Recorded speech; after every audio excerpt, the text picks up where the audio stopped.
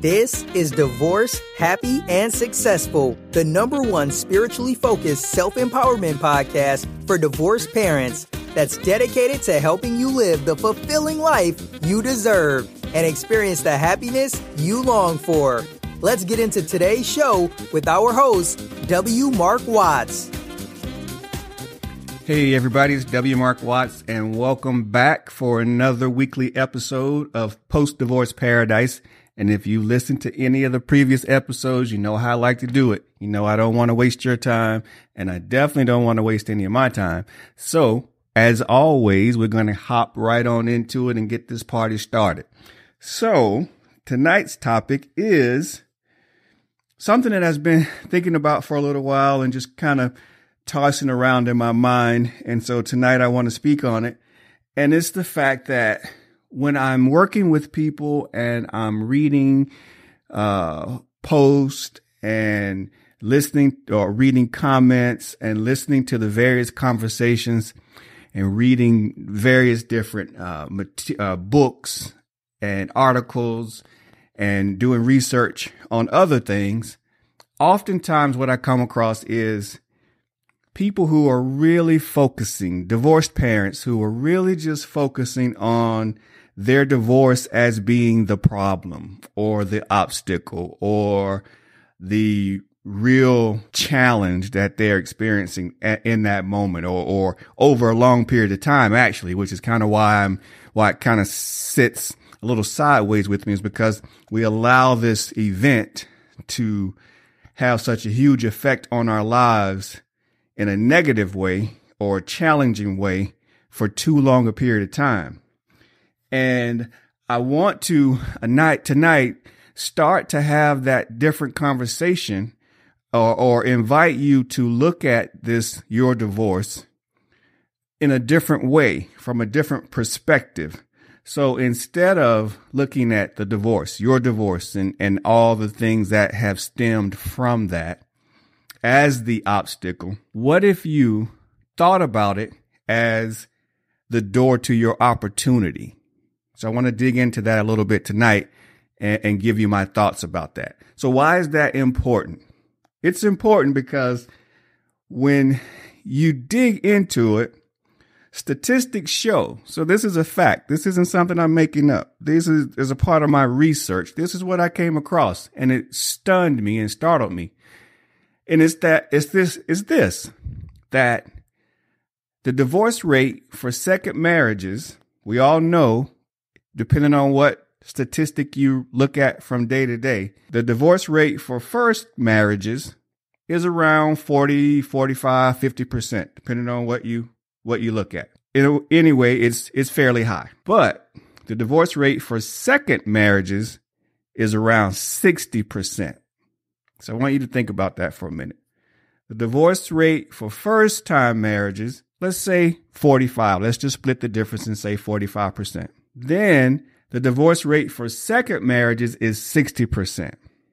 Now that is tremendously huge, especially for people who you would think they've been through one marriage, so they should be better in the second marriage. So when I dissect that statistic and I really think about it, I realize that your first divorce, which has become this big obstacle, challenge in your life, thing that you allow to really become a burden and hinder you from moving forward, is really you allow it to stay that instead of looking at it as an opportunity. So what I want you to do tonight is I want you to start thinking about it a little differently. So here's what I did, and here's what I challenge the people that I talk to and that I work with to do. Your divorce should get your attention. It must get your attention because we all know it is a huge event in your life. It affects not only yourself, but the other person and kids involved and family members, et cetera, et cetera, et cetera, friends.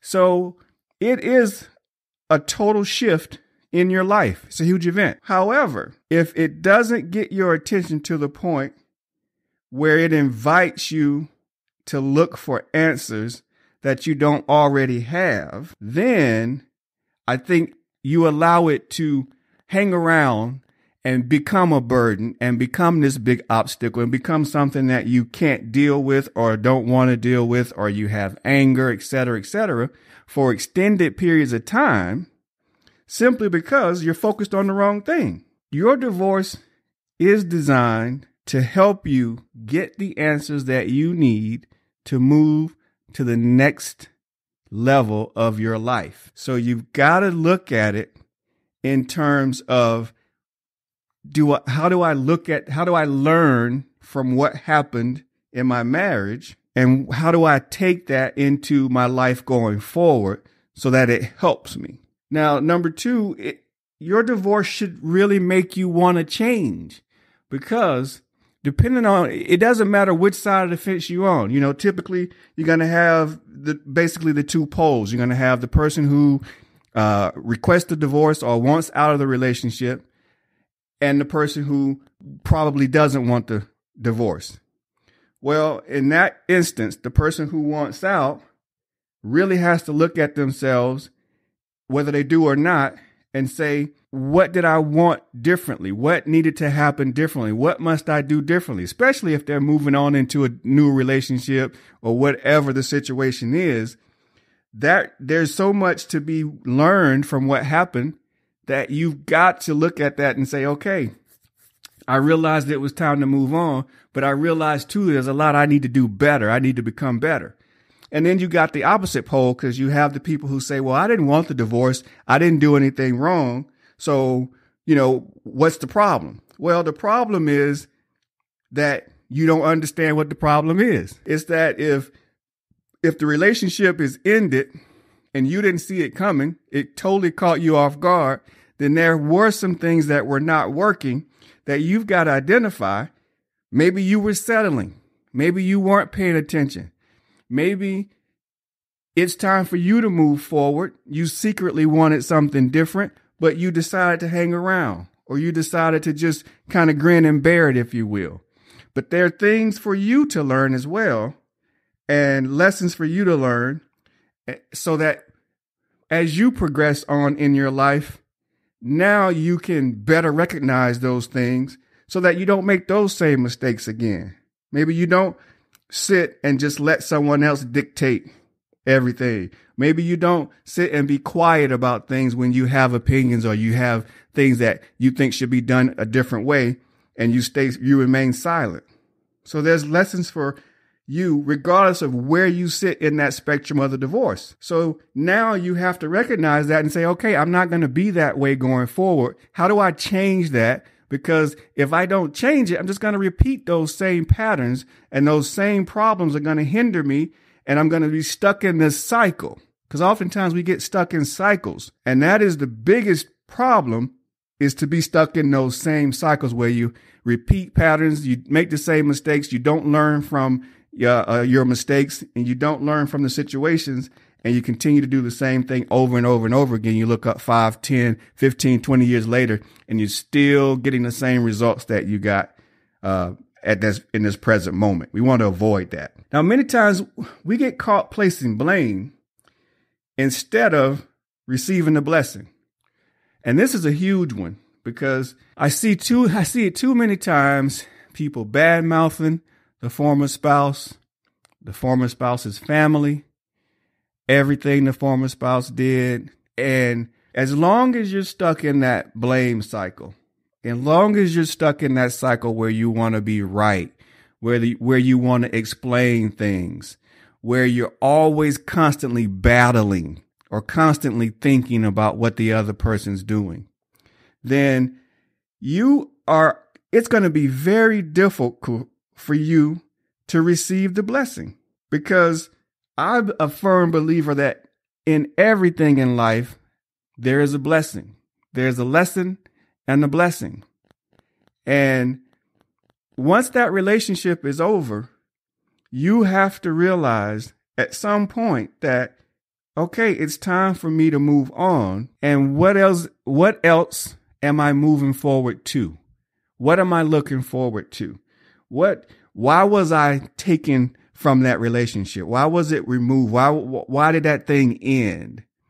And I have to believe that there's something else out there for you, something better that you're supposed to move on to. And yeah, it gets hard. It's sometimes hard in the beginning because there's a lot of things you don't understand. And quite honestly, we're not taught and, really equipped to handle those types of relationships where the emotional ties are so strong. But those are all things that you can learn and you can get help and assistance with and that you can overcome. So if there's one thing that you take from this call tonight is, stop looking at the blame and start looking for the blessings, because in anything in life, you get what you look for, what you expect. So if you start looking for the blessings and so directly so that ask for what is the blessing, talk with yourself, have that conversation, whether you do it mentally or out loud, but ask for the blessings. Hey, what is the blessing in this situation? What could my blessing be?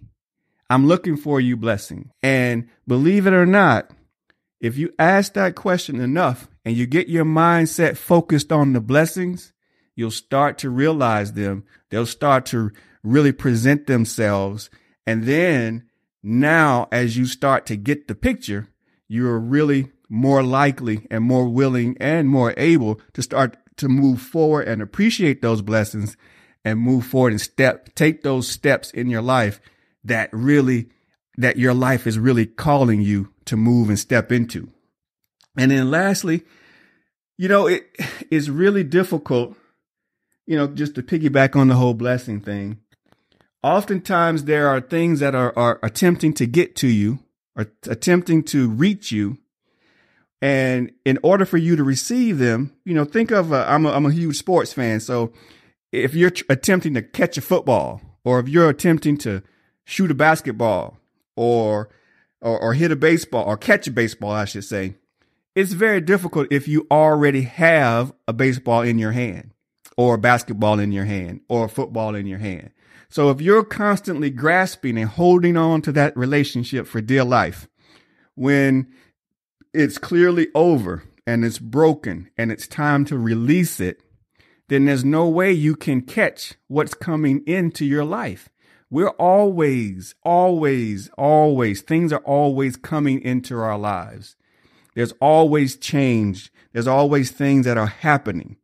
But if we're focused on something that's over, something that has run its course, if we're gripping down on that relationship, that person, those thoughts, placing blame, then how can you receive the new? How can you receive what's attempting to get to you? You're not even looking for it, because we all know it's very difficult to catch a pass if you're not looking in that direction. So I invite you just to look in a different direction, release that grip on those thoughts, those people, those ideas, and start to cultivate new ideas surrounded by what's available to come to me now, what can come to me, as opposed to what has happened to me in the past.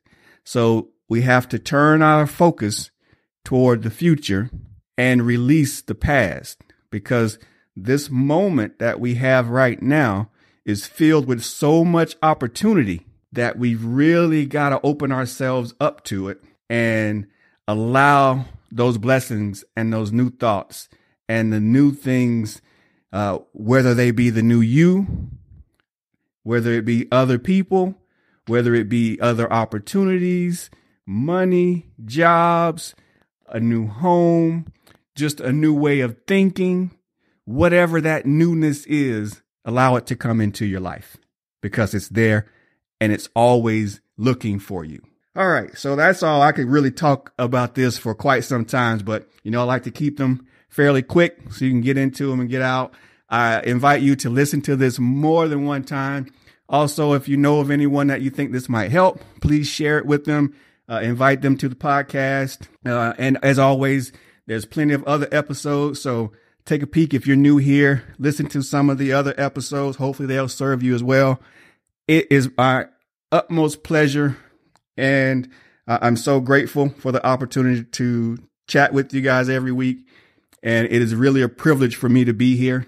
So until next week, take care of yourself. Look for those blessings. Your divorce is not the obstacle. It's your door. It's the door to your opportunity. Take that and really make it your own. And as always, continue to fight to move forward toward your own post-divorce paradise. See you next week. Take care, everybody. You've been listening to the Divorce Happy and Successful podcast. If you enjoyed today's show, be sure to leave us a 5-star rating and review on iTunes. Until next time, stay focused and keep moving forward.